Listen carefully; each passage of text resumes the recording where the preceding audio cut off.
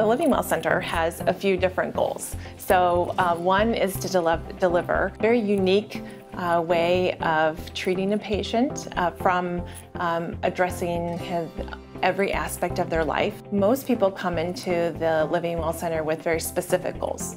We have 4 specific tracks right now. One is to optimize to surgery. So we have a patient that is having difficulty maybe with their hip. They have arthritis, but they also are maybe a little overweight. Their diabetes isn't quite controlled enough to have a smooth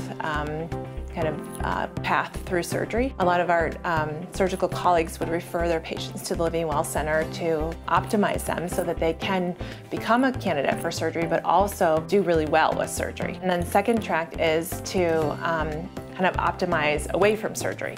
So unfortunately, there are a lot of people that have maybe a spine problem or other joint issues that need surgery. But if we can address the whole person, we might get to the point where that surgery may not be necessary. Another track that we have is cancer survivorship.